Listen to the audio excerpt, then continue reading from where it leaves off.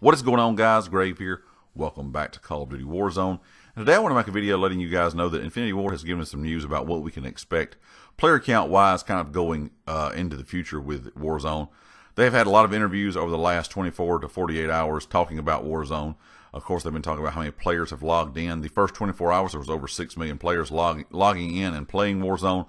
And it's been a big hit. It being free to play is one of the best things I think Call of Duty as a franchise as a whole probably has ever done. One of the smartest things they've ever done.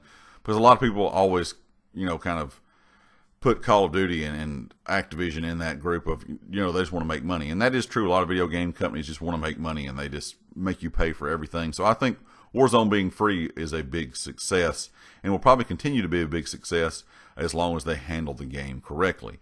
One of the questions they were asking in a lot of these interviews was, will there ever be a larger player count in Warzone? Of course, 150 players is very impressive to begin with. There's no other Battle Royale that has this, player count that has been out in any time in the last several years.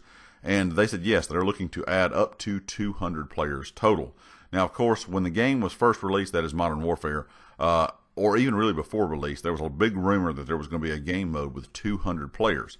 So it looks like this will be kind of something we can expect going into the future as a 200 player count in Warzone, which is even more impressive considering 150 players are in game right now. In my opinion, on PS4, it runs a lot smoother than I would ever expect it. To me, it runs a lot smoother than Blackout. Even in Blackout, didn't even have 200 players. When Blackout was released, we had that 70, 80 player count, and it was not running very smooth then. Not saying that Warzone does not have its own problems, but I feel that 200 players is definitely doable. Because like I said, the 130 to 150 you usually have in game runs very smooth. So of course that kind of brought up the next question that they asked was, will we ever see more players in a squad? And they said they have tested at the studio 4 and 5 player squads, but they said they felt like the 3-player squad kind of idea was right for the game's release. But we can expect to see probably something, or an increase in squad player count in the future. I think 4s and 5s would be a lot of fun.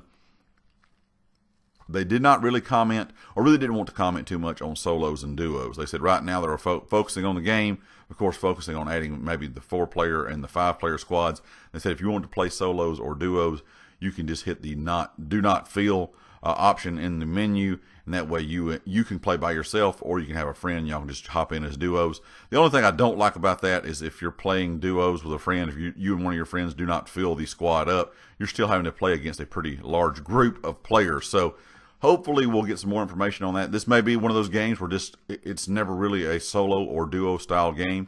I think 3s, 4s, and 5s will be really good in my opinion, especially if they add a larger player count.